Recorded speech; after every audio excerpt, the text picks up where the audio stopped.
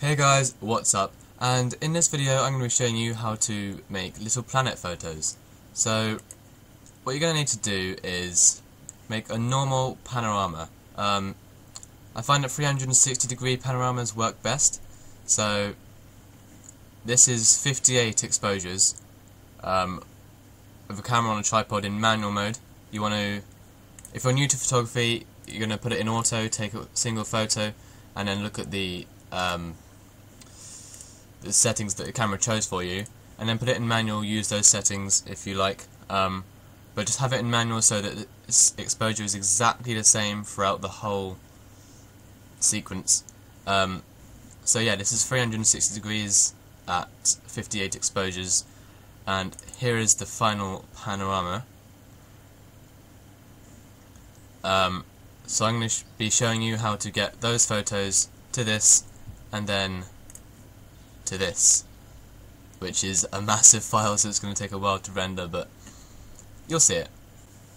So I'm going to be using Photoshop, and what you're going to want to do straight away is go to File, File, Automate, Photo Merge, the bottom one right there.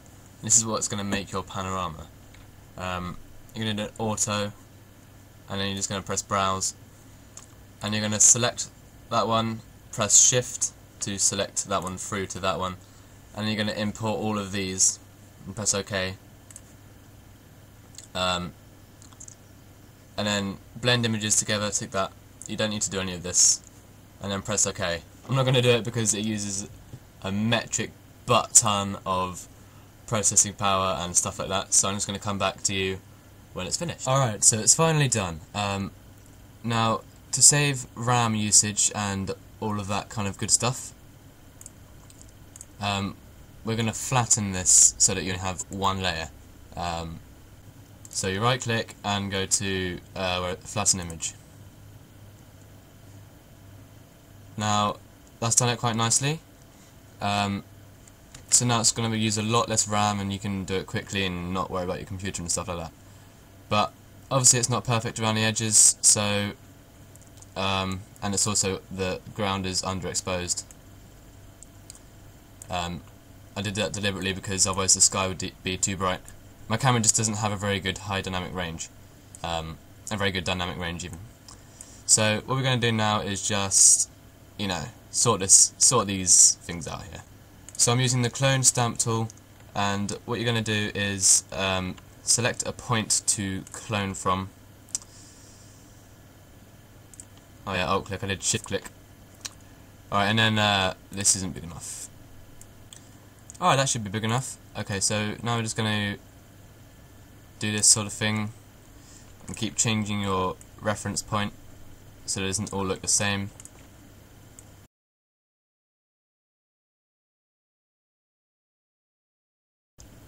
Alright, so it got really annoying here around the tree. Like, you can see it kind of ruined.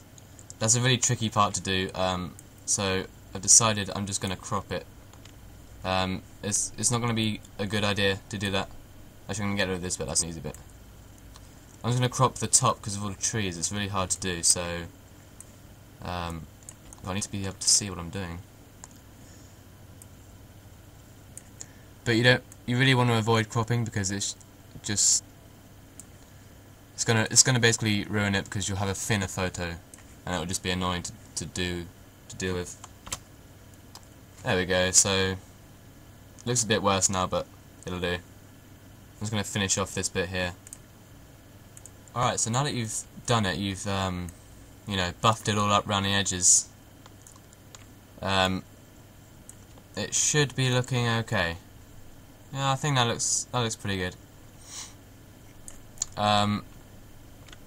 So yeah, now you're going to edit it.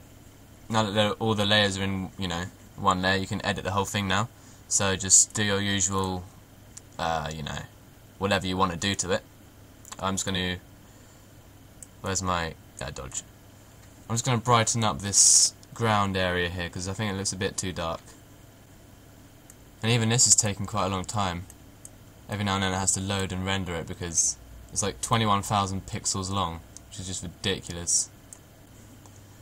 Alright, so now that you've done everything you want to do to the final panorama, such as, colour changes and stuff like that, now you're going to want to flip it 180 degrees.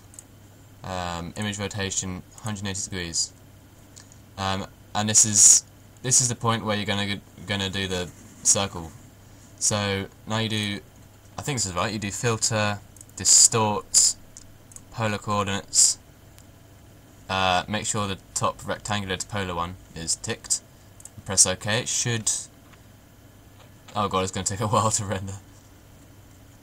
Alright, so that's good, kind of.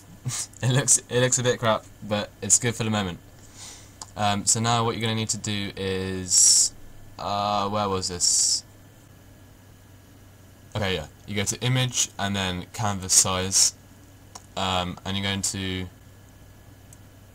want to make this about the same as the width, never less.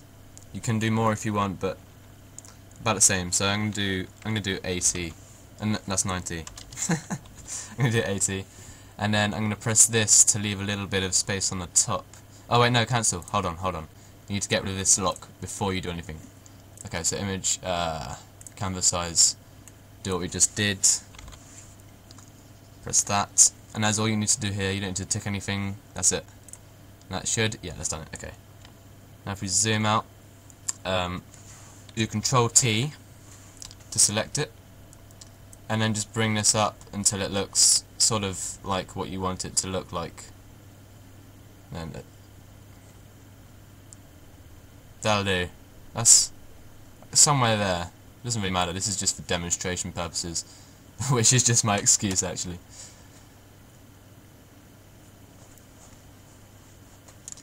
If it goes wrong, always say it's just for demonstration purposes. Right, anyway, so now you're gonna crop that, because you don't want that. I don't like this new Photoshop. I don't know what this does. I think that's undo, but I'll press enter. Okay. Alright, so once you're at this stage, what you're going to want to do is get your elliptical marquee tool, or in other words, circle selecting tool thing. Alright, well I can't work out how to add to the circle and move it without doing a load of stuff, but my computer's really struggling with this. It's like a 35 megabyte file, so I'm just going to say this will do. You really have to go drag the circle from the very corner pretty much to get it kind of perfect. Crop at this stage, and then you inverse it and press delete. I'm hoping that has worked. Yes, that's worked. Okay, good. Alright, so that's pretty much kind of what we want for the moment, but there's this massive, great, big behemoth of a line here, which we kind of don't want. So we're going to try and sort of get rid of that. And I've managed to get two of the same tree, which I've kind of sucked at doing this. But again, it's just for demonstration purposes. You can rotate how you like. I think that looks pretty good, kind of, but I like the sky here to be on top. It just looks better.